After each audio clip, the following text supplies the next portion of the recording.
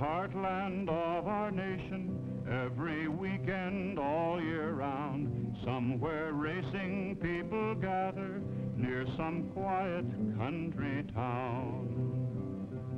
Here's the home of dirt track racing, this is what they love and know.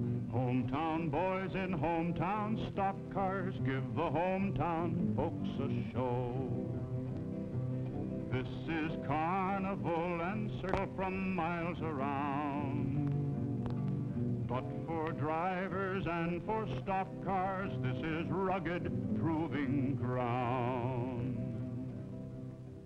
Daytona Beach is only the beginning of a year of testing and competition. Competition that's toughest when stock cars set themselves for 100 miles on the dirt. All across the nation, dirt tracks serve as public proving grounds for new cars. Each year, in more than 2,000 races like this, stock passenger automobiles take the punishment of a year's highway driving in a single afternoon. The pace lap. 1 lap to pick up speed for a flying start, then 110 laps in competition. 110 laps to find out about superchargers, fuel injection, multiple carburetors, torsion bars, and all the qualities that add up to performance, dependability, handling ease. This is it. The crowd comes to its feet as the pace car moves out of the way, and they're on.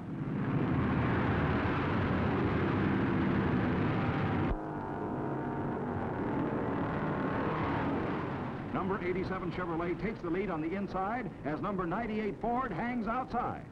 Fireball Roberts and number 22 Ford slips into second place as they roar down the backstretch.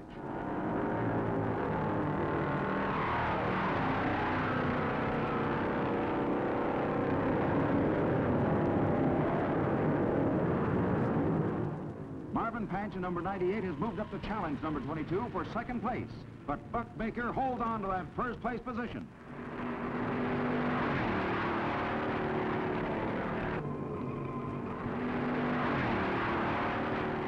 Buck Baker in number 87 jams his foot to the floorboard, but Fireball Roberts in number 22 hangs on and challenges. Down the backstretch, Roberts inches closer to Baker in number 87. The fourth turn, and now Roberts makes his move.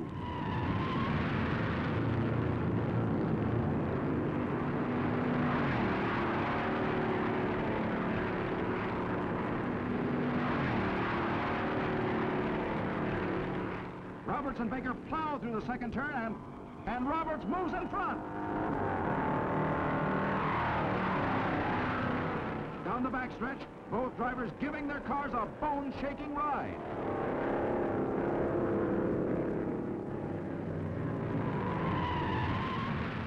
Look out!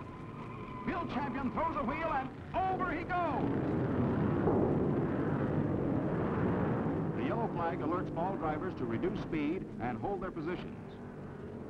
Bill Champion is all right, but his car won't race anymore today. There's a signal for high speed, and again Roberts in number 22 Ford streaks away in first place to burn up the track. The field strings out, and the pace begins to tell. Automobiles, pressed under the heavy foot of drivers, yield to the tremendous strain.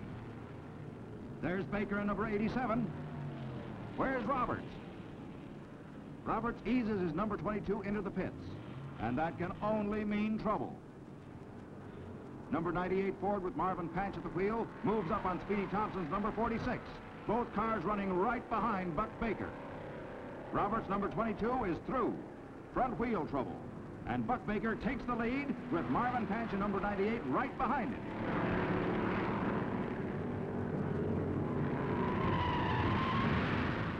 High-speed driving has made the turns rough, but Baker and Panch won't let up in the battle for first place. Down the backstretch, draining every bit of power from their machines, only to jab the brakes and grind through the sharp washboard turns. A brutal test of auto equipment.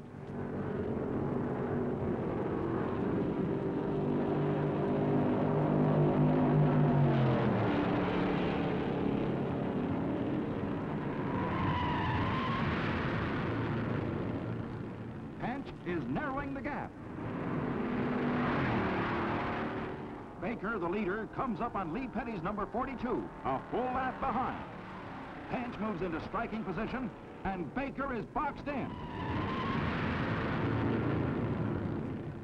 Panch squeaks past to take the lead. Watch it. Jim Pasco's car is all over the track, but skillful driving brings it under control.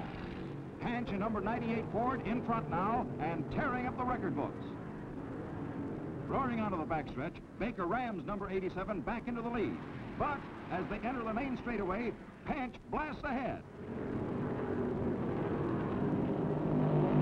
How much punishment can these cars take?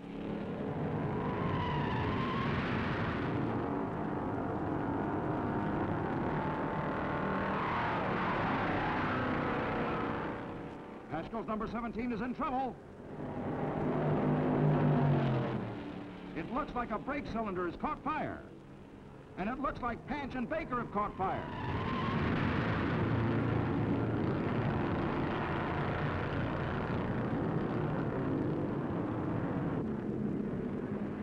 Baker again roars into first place, but coming down the front stretch, Baker is alone. Where's Panch? Uh-oh. Panch's Ford is limping into the pits with engine trouble. His bid for the lead fell 20 laps short of the checkered flag. Number 98 is out of competition. Buck Baker is moving like the wind now in first place. Half a lap behind is Speedy Thompson's number 46 Chevrolet, trying to close the gap. Pasco's brakes are gone.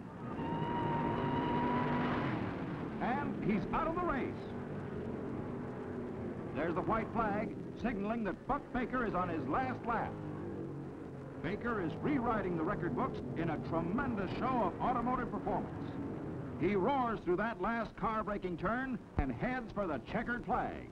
100 miles in 1 hour, 12 minutes. A new competition record for the Hillsborough course. Speedy Thompson meets the checkered flag in second place, and Jack Smith takes third place. 100 miles on the dirt. A year of testing in an afternoon of competition. So upon a plain dirt track, brains and motors have their trial as thousands gather round together. This is racing country style. Now we travel from Hillsborough with its color, sight, and sound to another scene of glory, to another